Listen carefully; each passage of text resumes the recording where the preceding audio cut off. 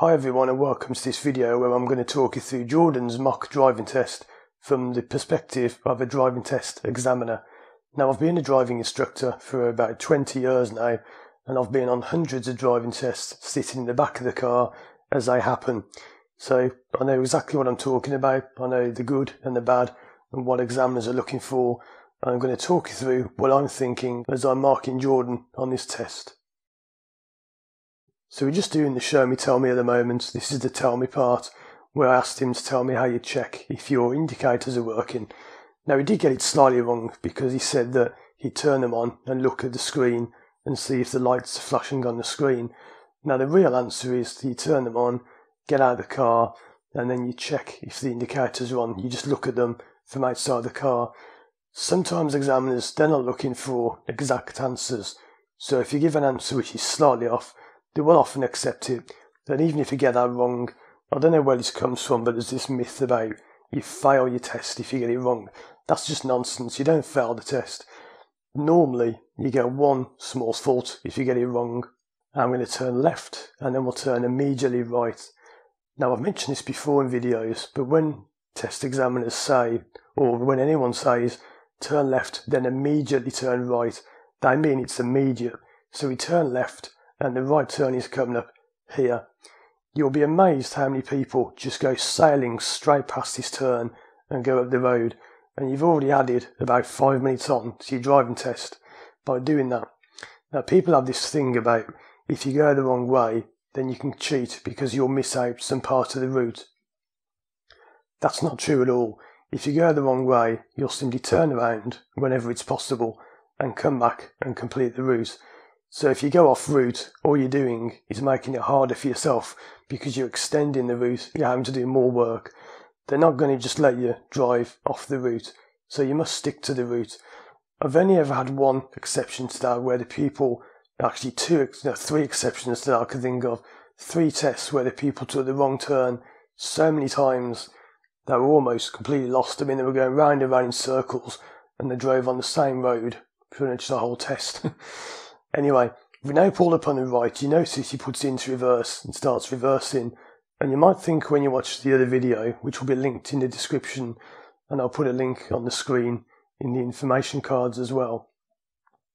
You may think I'm being a bit picky when I said to him, stop, I haven't told you what to do just yet. That's what the examiners will do. If you start to do something and they haven't asked you to do it, then they'll just say, stop, I haven't said reverse yet. And you can tell if you pull up on the right, you are probably 99% certainly going to do the right reverse manoeuvre. But don't just assume that. I remember having tests before where pupils have just turned. And I remember once in Redditch, you might remember I did a funny driving test in Redditch. I did one there once and the examiner said, can you pull up on the left? And I said, well, I'm really pleased you just took that turn, but I didn't ask you to. And the pupil just went, oh no, and they just turned on the road that we normally go on, but it's not the road that the examiner wanted them to go on. So do be careful, do wait for the examiner to tell you what to do. They're not being funny, they're not trying to be some kind of, power trip or whatever. It's just if they haven't told you to do it, then you don't necessarily need to do it.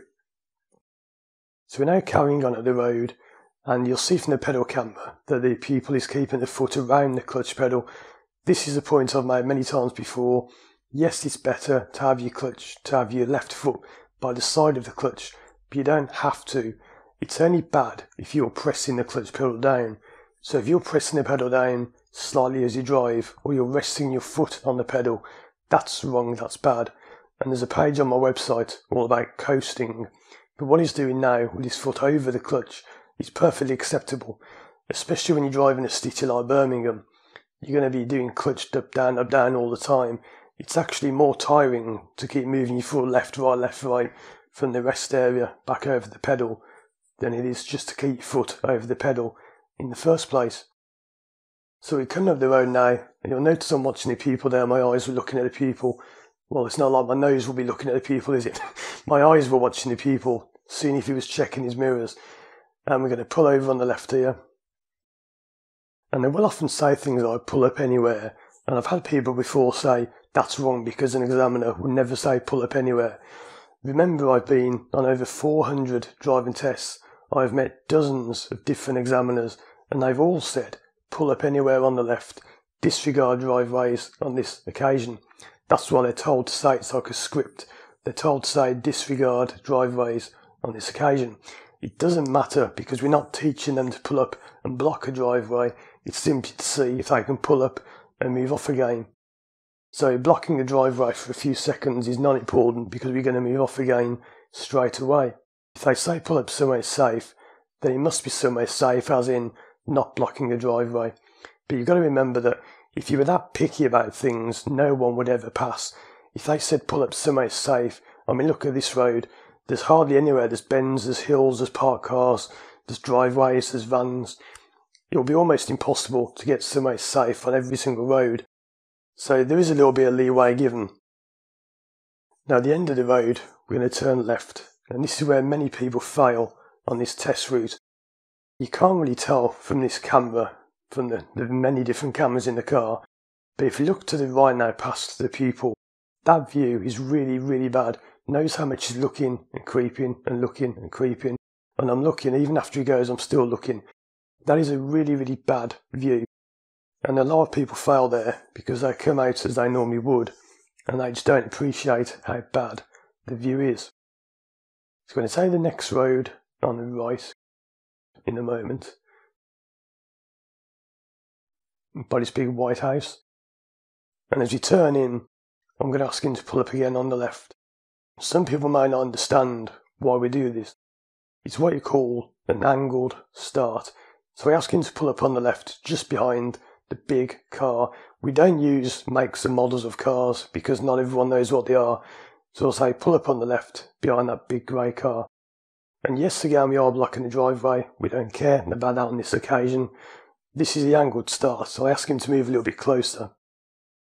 And this is something on tests which I always find quite funny. And some examiners I know get quite frustrated about. The wording they're told, and by the way, notice there on that one, he's moving off, procedure was slightly wrong. I will mention that at the end of the video, but if you watch the way he moves off, he's really good. This is a good pupil. He's at a very high standard, and he's a very good, competent driver. But that's something a lot of people often get wrong, is if you signal before you've looked over your shoulder, then you do get marked down for that. That's one of the more serious faults you can get. And normally, doing that 3 times will result in a fail. But there's no set number. It's always up to the examiner. Coming back to what I was just saying now about the thing the examiners get a bit annoyed about sometimes. They'll ask you to pull up behind a car and leave just enough room to pull away again. So they'll say to you, can you pull up on the left, just behind that vehicle? Leave about a car's length between us and them. And it's quite funny how people seem to do one of 2 things. They either pull up about 5 car lengths back. I remember once, the examiner said to the pupil, I did say a car's length, not a stretch limousine. Alright, I mean, you could say a stretch limo is a car, but it was quite funny.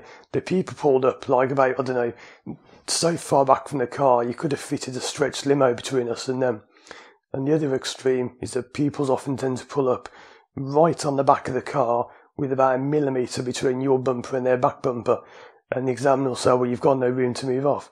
So when you're asked to pull up on the left behind a vehicle, as you always will be, because that's a mandatory part of the test, all you've got to do is pull up about a car's length away.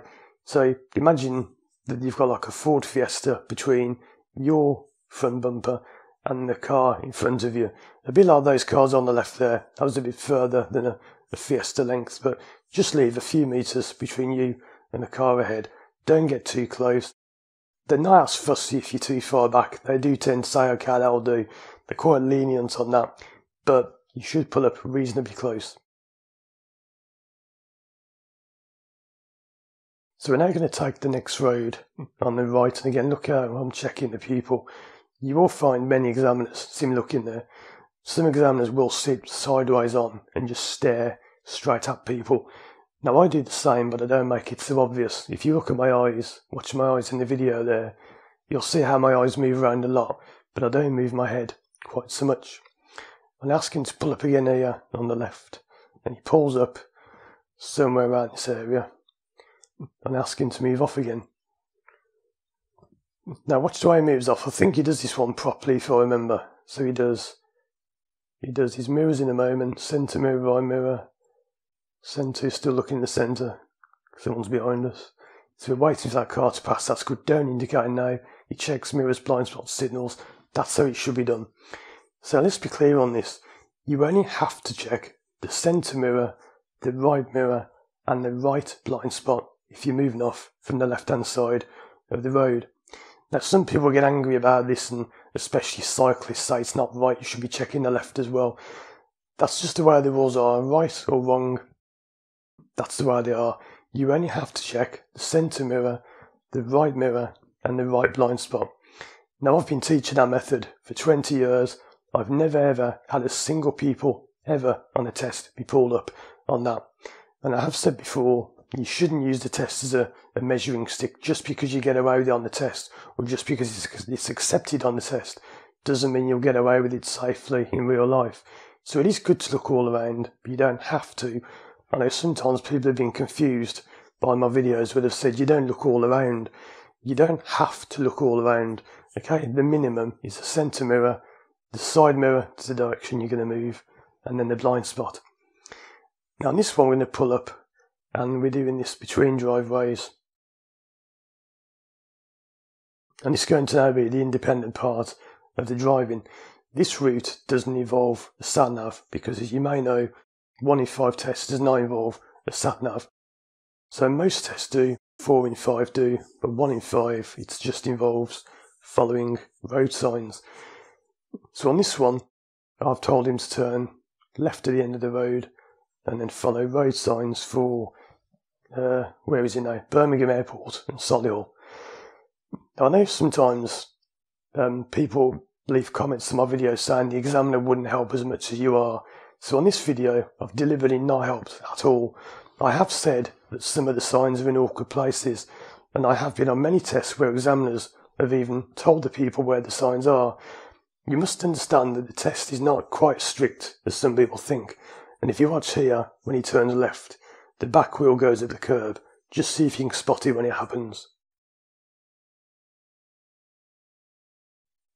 So coming up in a moment, we move off.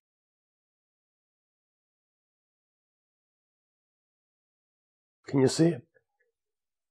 It's very subtle on the video, you can't see much at all, but he did go at the curb with the back wheel, which is no major problem. I've had people do that and pass.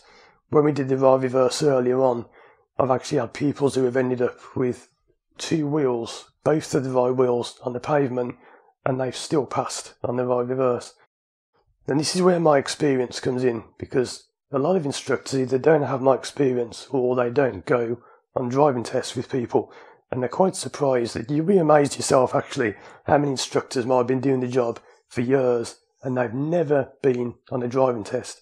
But when you ask them why, they always say, oh well, it's going to put people off.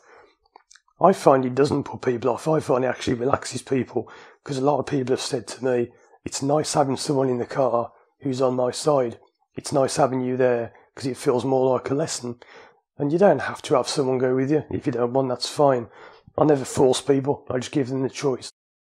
But I would be wary of any instructor that won't go on a test with you. That's for a different video. But can you think of why some instructors won't go on tests with you, even when you want them to? Now, we just passed a sign there that said max speed 20. Do you know why you don't have to do 20? Now, it did say when lights flash, which did say when lights show. But even if the lights are showing, you don't have to do 20. Does anyone know why? Let me know in the comments below. So we're carrying on now, and this is quite an awkward part comes up here, because it says road ahead closed. Now the road ahead is not closed. What it means is, when it says road ahead, it means anywhere ahead. So you see the signs over the roundabout there. Road ahead closed means anywhere ahead. And if you look at the arrow, it actually points slightly to the left. And the arrow does point left. There's 2 arrows there. There's a small arrow on a red sign pointing diagonally top left. And it shows that the road that's closed is actually that side road, which is not exactly a road at all. It's more like a driveway up to the houses. But that was the road it meant was closed. And again, I didn't speak there because some examiners most would just say, it's okay, that's the other road that's closed. Examiners are not mean people. People have this idea that they're mean and they're nasty and they're going to shout at you and be angry. They're nothing like that. I mean, maybe there are some like that, but the ones I know around my area are great. They're really nice people. They don't exactly help you because they're not there to help you, but they are really good and they're friendly. Now, one thing I didn't mention here at the end of the test is there was a little bit of hesitation on his roundabouts. We could have gone a little bit earlier, but we didn't. And there's a red car there, seen looking over my shoulder. That's the one I'm checking to see why the people came off in the right-hand lane. You see the bus stop there? Loads and loads of people. I've had this tons of times in lessons. People swerve to go round that bus stop where it says on the floor, bus stop. You don't have to swerve to go round bus stop markings. Now that may sound funny to experienced drivers watching this, but you'll be amazed how many people do that. They see bus stop on the floor and they just swerve around the words bus stop, nearly causing a crash. A bus stop is just a bus stop. You don't have to avoid it, you can drive through it. So, don't drive through the bus stop itself, you know what I mean, drive through the markings on the floor. How could you tell that? Well, quite simply, look at the markings on the floor here. They're broken. Any broken line normally means you can just cross it. You don't have to stop, you don't have to avoid it. Anyway, let's get back on with the driving now. We're carrying on towards the airport, and I don't know if you can see the signs on this video, but the signs are there. Strangely, most of the signs in this area are actually on the exit, so it's quite funny how the signs are on the exit to the roundabouts, which is why I said to the people at the beginning, they're in quite a strange place. So we're carrying on down the road. This is not a roundabout coming up, but a lot of people think it is, and people start braking, looking to the right. It's not a roundabout there, it's just a cut through of the dual carriageway. And asking to pull up again on the left here. Now the thing they want to see here is you're not going to pull up too close to the centre cut through. You can just about see where that car's passing there. If you pull up by that cut through, you are blocking the road for anyone. I've seen a time here when I think it was a bus or a large van came through that little road on the right there, and the people had pulled up on the left just there, and they were blocking them, and they failed for that because they did say pull over somewhere safe, and that wasn't a safe place. So we're carrying on down the road now, and there's about another 5 minutes I think of this independent driving. Now it's supposed to last for 20 minutes, but it's never dead on. I know some of the routes it's only about 12 minutes, others it seems to be about 25 minutes. It's hard to get it dead on, but I think this is the last sign we follow for Birmingham Airport. And if you look on the left here, you can just about see the sign with the airplane on, saying straight on. It's quite hard to see on the video. It's that time of year when this is a good camera that I use. It's a good dash cam, but they're not the best dash cams. So that's something I'll be looking at, getting some new cameras over the coming months. But these are pretty good. They are a little bit dark. I know the screen's a little bit kind of muddy and blurry, but you know, it does the job, and it's I've been using these cameras for years now.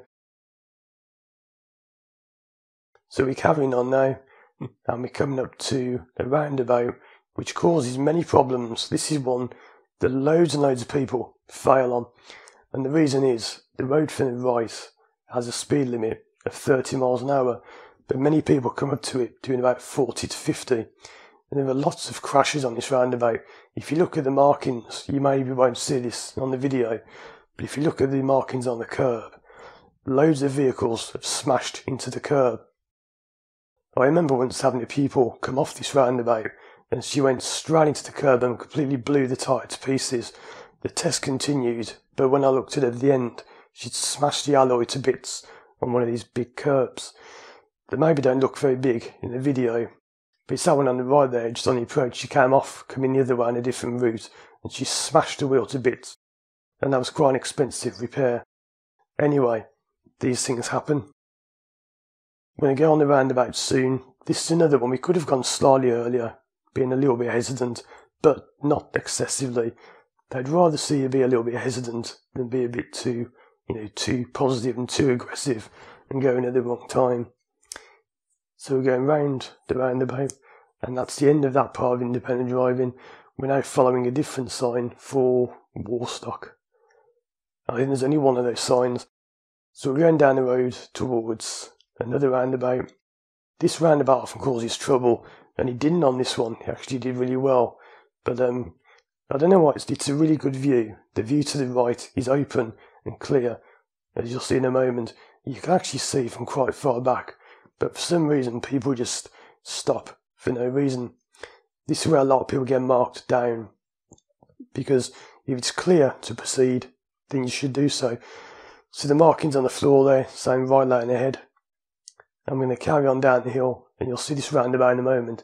It's a mini roundabout, and I don't know if you can see it from this far back on the video, but in real life you can actually see the roundabout just as you pass where this van is parked up and where the other van's moving, where they're both moving off. So when you get to about kind of here, you can start to see the roundabout appear in the distance. So that lorry just came over the roundabout. And you can start to see to the right, and the view's pretty good, and it's getting better and better. And many times, like we do on this occasion, you can just go. So you can signal to the left, and we just carry on. And I think, if I remember, he does it well. So we just go straight on, and there you go. So you don't strictly have to indicate there. I don't think we did. Yeah, we did, because you took it off there. You don't have to, but it does make it much clearer for everyone around if you do. Because he'd say, look, I'm not going to go over, I'm not turning right, I'm definitely coming off first exit. So we pull up again on the left, just here. And then, this is not another angled start, this is one where we just pull over somewhere. I think we do anyway. I can't remember, I think we might carry on actually. Now it's the other time, I'm thinking of a different test route. Sometimes on a different test route we pull over there, but on this one I didn't, because we've already done it enough.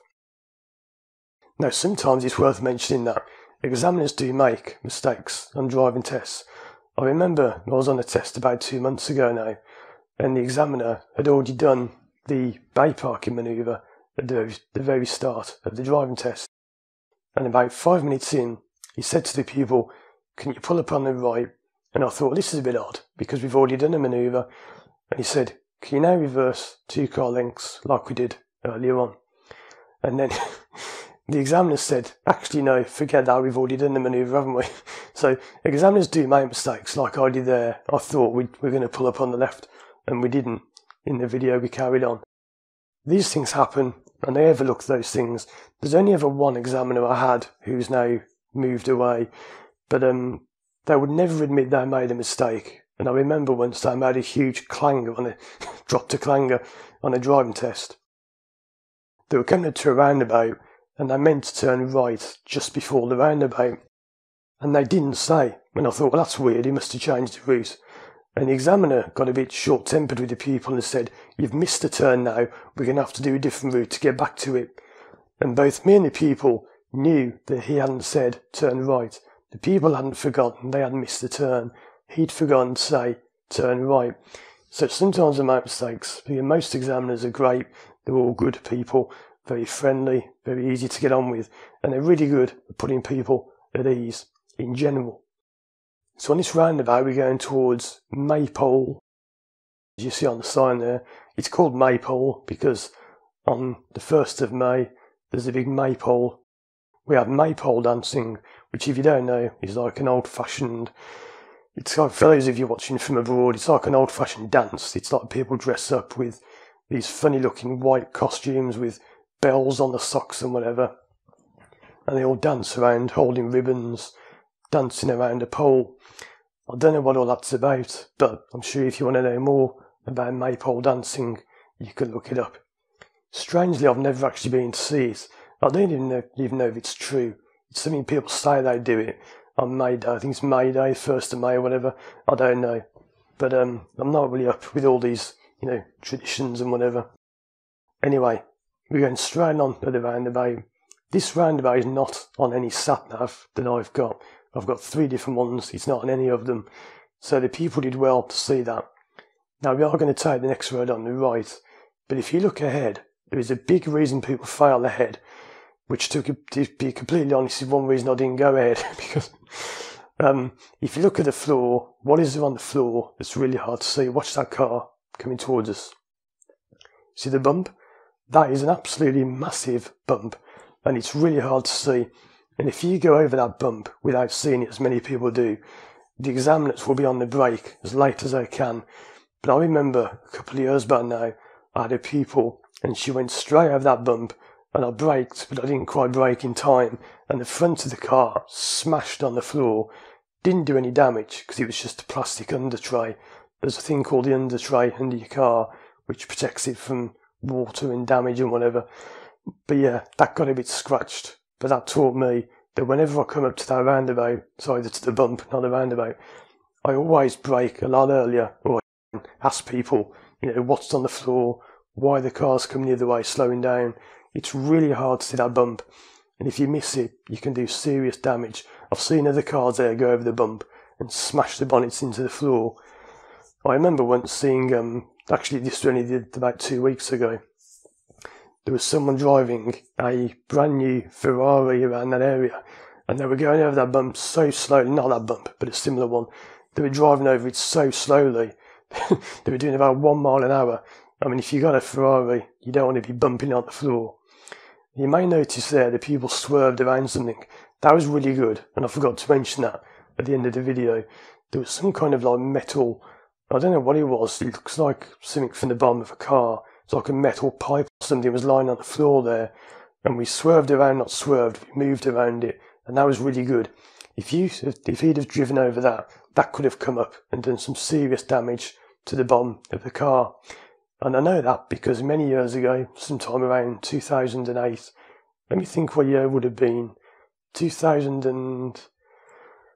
was either 2006 or 2008, because I now had a Ford Focus at the time. I was driving along a motorway once. I just heard this almighty boom. It was a massive bang, and I thought at first I had a flat tyre. So I pulled over on the hard shoulder, thinking I had a flat. And the car behind me pulled over as well. And we both looked at our cars, and there was no damage whatsoever. And we both looked at each other, and it's so loud you can't speak, because when you stand next to a motorway, it's really, really loud. And we just kind of shrugged our shoulders at each other and sort of shook our heads and said, what was that? It was about half an hour later. I parked up at a service station, and I was walking back to my car, and the car was parked on top of a hill. And as I walked up the hill, I could see what that bang had been. There was actually a metal pipe that had come off a lorry, because just past when I heard this bang, there was a big lorry that had broken down the side of the motorway. And this bang had actually been a pipe, I don't know what it was, some kind of transmission pipe or an axle or something, had come off this lorry, and it had actually gone through the bottom of my car. And I had this massive hole. It's funny because I wondered why it was so loud. I was thinking, why is the road so loud after I'd heard that bang?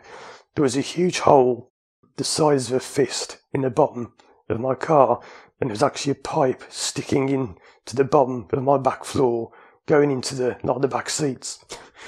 And I remember taking it to a garage, and the man at the garage did what they all do, went, dear, oh dear, that's going to cost a bit. And I think it was about £2,000 to repair that. But anyway, that's the importance of swerving around or steering around objects on the road. People are often surprised when they hit things, and they're surprised they get marked down for it. But you do have to go around objects.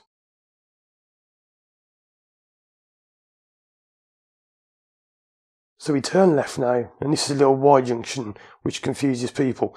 Notice how the people looks to the right here. That's really good, because a lot of people don't look right there.